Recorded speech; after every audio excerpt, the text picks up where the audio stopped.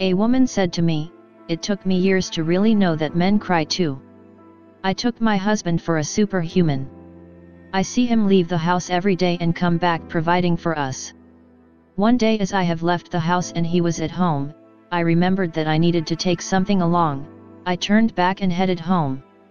As I got home, I tried going through the back door which was closer to the window of our room.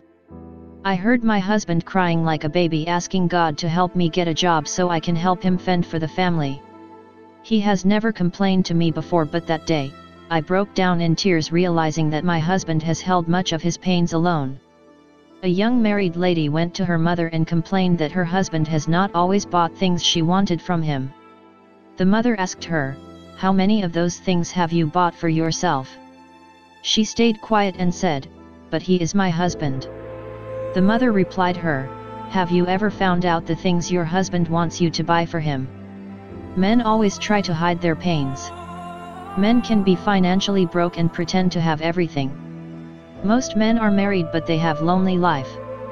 Sometimes, ask your husband out. Men are not always busy as women think. You have to understand that your husband has pains and needs too. Don't judge him by things you want from him. Sometimes, your husband doesn't have things you want. Men also have emotional needs and problems. Men still cry for love.